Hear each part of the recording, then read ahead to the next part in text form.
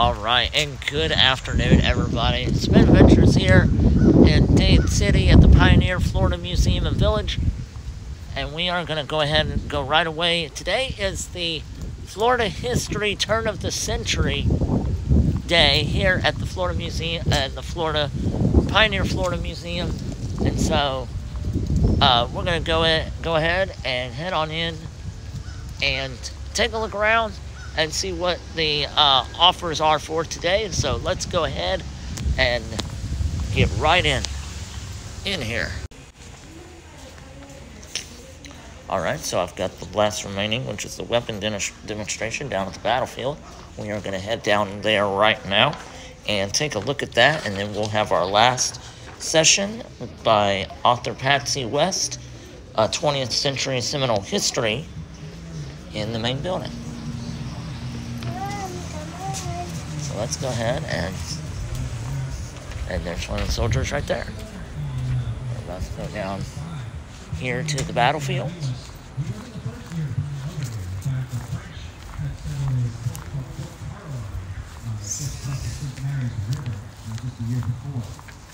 John Repulse and his band of corsairs were actually hunting, and then his men and his fleet. The fleet had actually just escaped over the sandbar and was able to escape. So I guess here. And then Repulse's fleet got caught in a hurricane, sending most of their ships aground and wrecked south down the Atlantic coast of Florida. I guess, right. What ensued from there is kind of a cat and mouse game, as Menendez's men went in hunt of the shipwrecked French corsairs. I guess we'll sit right here. This is where the battle is going to take place. The Spanish and the English Nazi wars on the North American continent. So you're going to see a lot of weapons today that were used at that time. Now, what you have to remember here and also help visualize is that these pikes would have been 12 to 16 feet long. What you're looking at now are called demi-pikes, and they're much more functional and practical from a weapons demonstration standpoint. Now, that halberd can be a really fierce weapon, as you can see. It not only has a hacking weapon on one end, it has a beautiful Spanish. This is the Spanish Army demonstration coming down to the battlefield. Halberds were oftentimes used for castle guards and were one of the more ferocious pikes that were used, types of pikes that were used. One of the other, and one of the more devastating weapons that the Europeans brought to North America were the use of firearms. What you're seeing demonstrated right now is called a matchlock. It was kind of the second generation of what was originally called an arquebus. It was some of the first firearms ever invented. Now, the way the matchlock works is very much like a flintlock or a percussion cap musket. It's a muzzle loader, as in you pour the powder and the lead ball down the barrel. You withdraw the rammer, just as you see the volunteer demonstrating now. You're going to depress all of that down to the bottom of the barrel. You return the rammer, and the ignition stand ignites the powder into the pan, and then that goes ahead and ignites the powder into the barrel, and all the business comes out the front end. This was a particularly devastating weapon, more on a psychological sense than an actual sense. They're twice as long as the ones they're carrying down there. So you see the recruits going through different exercises. This is actually a very, very detailed set of drills, pike drills, and you'll notice that they are advancing now. The idea was to form a tight formation so that whether it was a cavalry charge or an infantry charge, the only thing that they came up against was pointy metal. And again, you have the gentleman behind. He's kind of giving them cues and orders as far as how they move. Now, what you want to visualize here, we have just 4 volunteers demonstrating the pike drill. What you want to imagine is 36 of them, all in a densely packed square, advancing in this formation. Now, the idea of the pike is very, very old. The Spartan phalanx was famous for this. Obviously, a sharp tempered stick has been around for many, many centuries. But the Spanish, in 700 years of liberating the Iberian continent from Moorish influence, Spanish soldiers became very, very adept at the art of war. The combined arms made them some of the most fierce warriors on the planet at that time.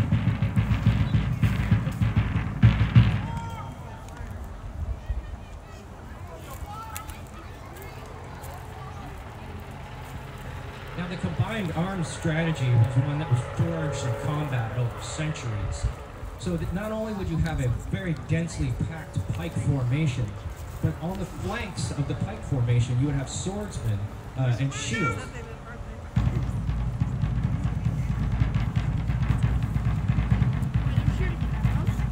Don't shoot at us.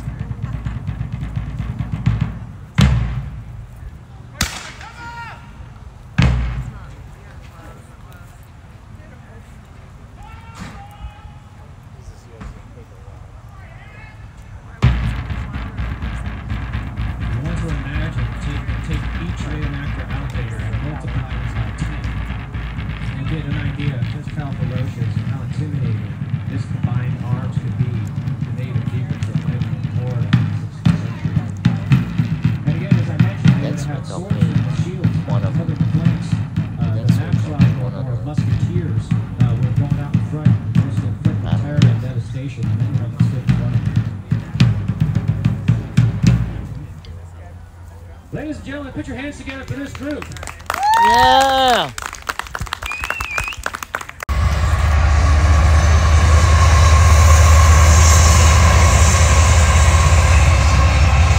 That's it.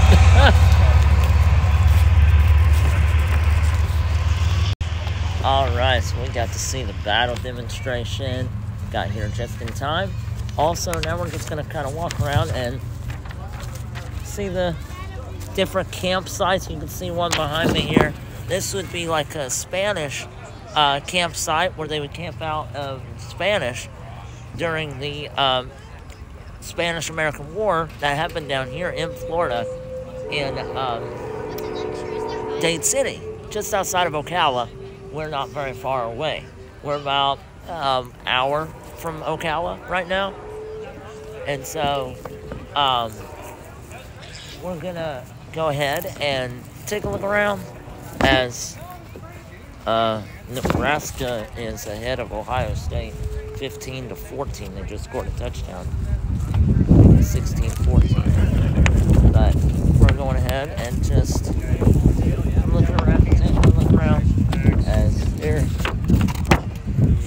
the different sites and what all they had for armory. As you can see, this is some of the armory that the Spanish would wear when going out to fight in the battle for Ocala and Dade City.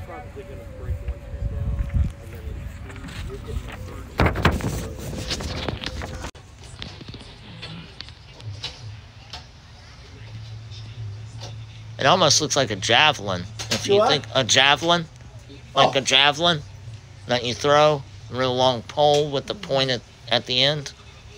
Like the pikemen down there. Okay. Yes, yes. See, this goes on here. This is a later model. And like a second. Yeah, yeah, much later. Turns around, and that lock ring locks it on. There we go. And that's the bayonet. That's a good one. Sort of bayonet. Jim, hold still a minute. Put it back on. Please.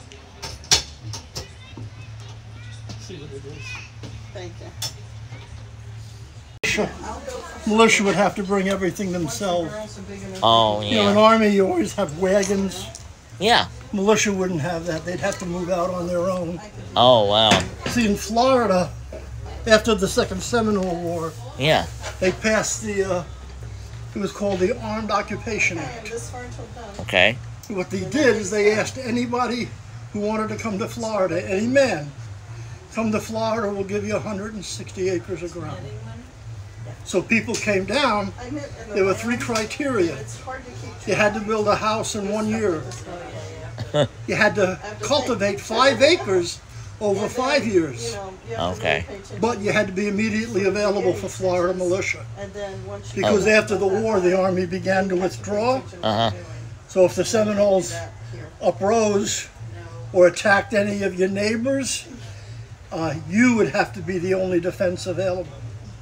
So the people had to form a militia to fight the Indians. Okay. You had to be willing to do that or you couldn't come down. Or you couldn't be in Florida. You couldn't live here. Yeah, no. Wow. All right. And so I guess that's just like a satchel. That's Well, Union. it's a cartridge box. Cartridge. This Okay. is where you'd hold ammunition. Okay. Yeah, for the Union soldier. Well, this is actually U.S. This Oh, is just before for the- Civil War. Oh, This is okay. 1842. 1842. Yeah. And That's right. Yeah. It was right before the Civil War because 1861 was when it started. yeah. Yes. Got it. So there we go. And I really like the musket. You can pick it up. Weighs about 10 pounds. Dang. You know, I'll pick this thing up. So how would you carry it? So we're at the Overstreet house. Decorated $100 American Revolution. Dade City, Zephyr Hills, and Plant City. This is her.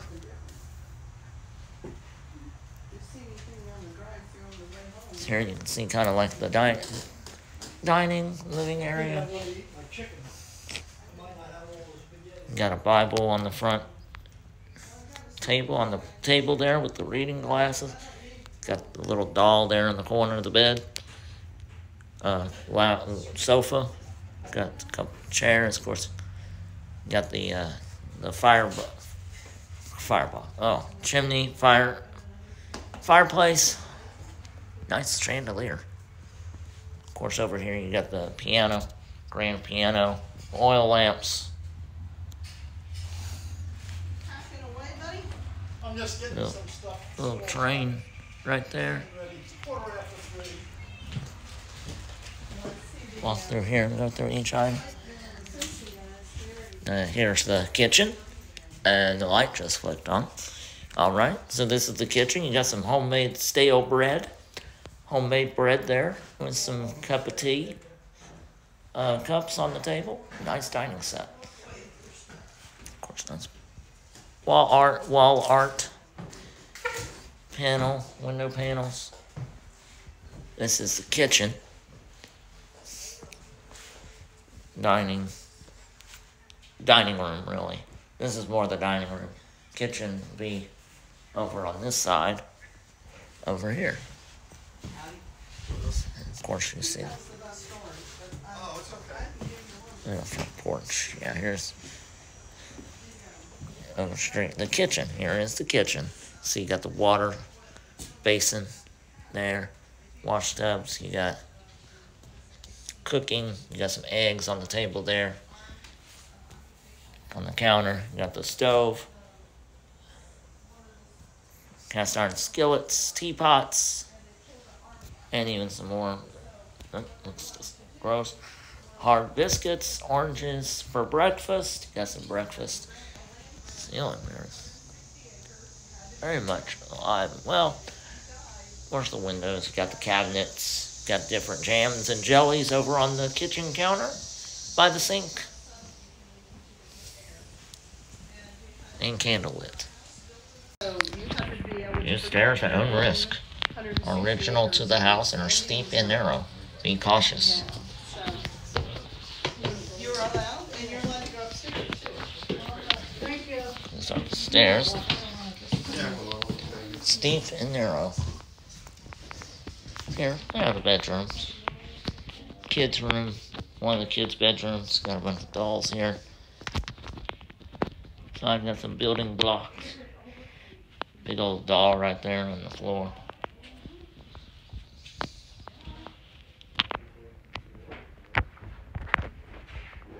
Picture of cats. Here you got, believed to be the parents' bedroom. Looks like I guess if you have to go to the bathroom in the middle of the night, you just pop a squat right on the chair. Open the lid on top and go and do your business. And got the baby in the crib. This definitely is the parents' bedroom, where the mother and father sleep.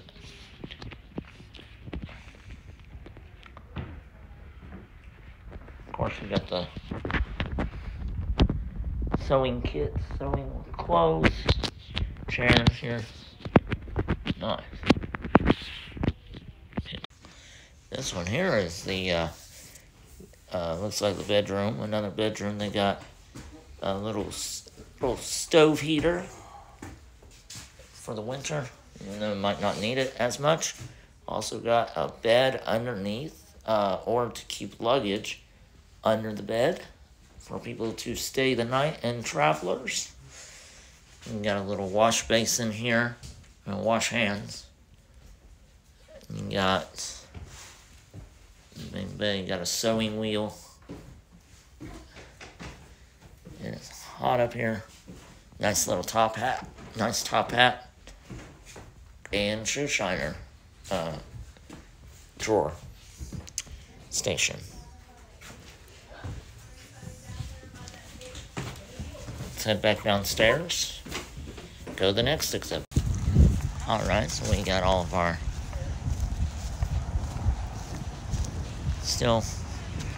all of our people still looking, and still some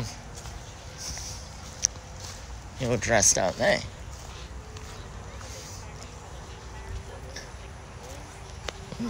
Alright, so let's take a look around. We're going to go up here to this gentleman who's discussing some of the artifacts from the Seminoles, a bit of Seminole history. Let's go ahead and head up. Go to a restaurant, one of these higher class restaurants with that have a salad bar. That has a salad bar. Yeah. On the salad bar, they might have a part of it that says Heart of Palm, and that's where that comes from. That's the sable palm, and it's called swamp cabbage. Is what they call it. Matter of fact, there's a swamp cabbage festival in La Belle every year. I think in February or January. Look for that. You know, check that out and go have some swamp cabbage. It's delicious. Nice. Very delicious. Hello. Hey. So, yeah, it's a very, very interesting thing, this native culture. And when you see these birds, yeah, they'll tell you some things. They won't talk to you, but they'll show you some things sometimes. And they show me, just like my mom. You know, you ever heard where we say things like, oh, they talk to you? Well, my mom, they didn't talk to us. They just showed us some things. When we saw a red bird, that meant something good. It was a good omen. I suppose the thing about the owl, a lot of native cultures don't look upon the owl as a very positive bird. It's probably one of those that is a very negative connotation to that particular type of bird. So owls are not seen as a very positive, a very good omen in Native American culture. Cook these nice meals. Boy, I had it good growing up. Yeah. Food was better back then than it is today. Nice. But yeah, this represents the Seminole encampments back in around the late 1800s, early 1900s. 4-log fire. This is a chickee, lean-to chickee. And very interesting aspects of the culture and survival. It's all about survival. Yeah. Yeah, I mean, that's pretty much what it was. I mean, with the Seminoles and then eventually attacking and being attacked and driven out from the state, it's like you're in survival mode every day. Yes, sir. Yes, sir.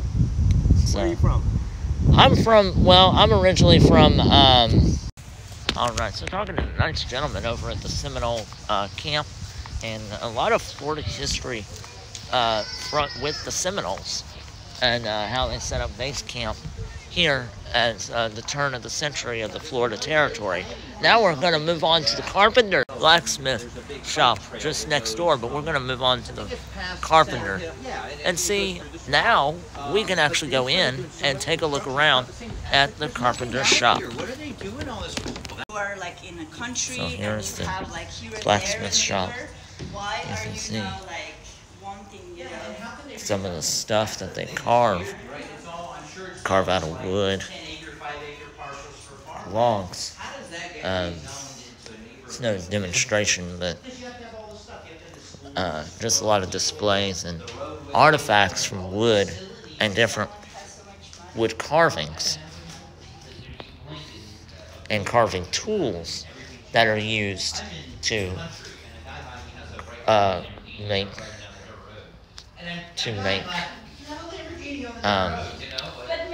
things, make furniture, household items. He can have a fishing show and he takes himself fishing every day and he's a millionaire. Or a fan.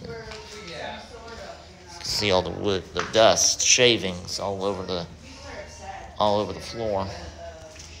You got over here. Ohio State won. Okay.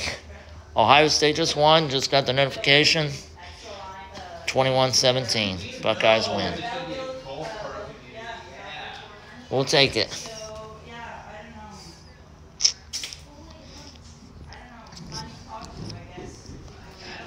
But it was a rough one.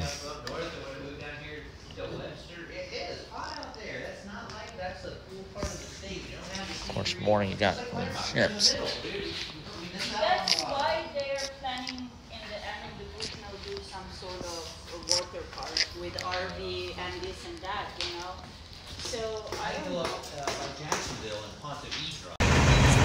This train here is carrying a lot of coal and metal scraps.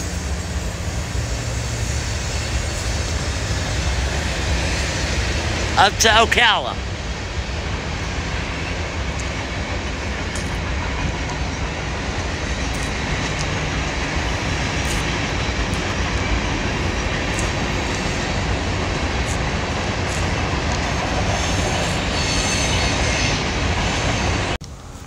Alright, so making our way back up to the front now as we make our way to the museum part.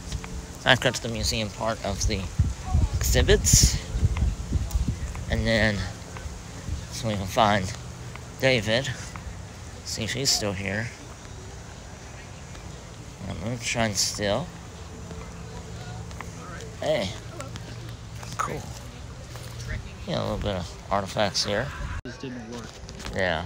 So they'll try to take St. Augustine, but completely fail. Like they come to Florida, but everything falls apart and they have to go back to Georgia. They're going to try again in 1777. This time they have better command under Colonel Samuel Elbert. Oh, wow. And he actually has a strategy this time. So part of his idea was that the militia will go ahead and they will land on Amelia Island. The 3rd and 4th battalions of the Georgia troops will march overland into Florida. And then Samuel Elbert personally, with the 1st and 2nd Georgia, will take the intracoastal all the way to Amelia Island, and everyone rendezvous there so they can push on St. Augustine. However, the militia arrives first. Elbert gets delayed because he's taking the intercoastal, so it's a big windy, path, so it takes him extra days. The militia arrives there. The 3rd and 4th Georgia actually get lost, and so they just end up walking back.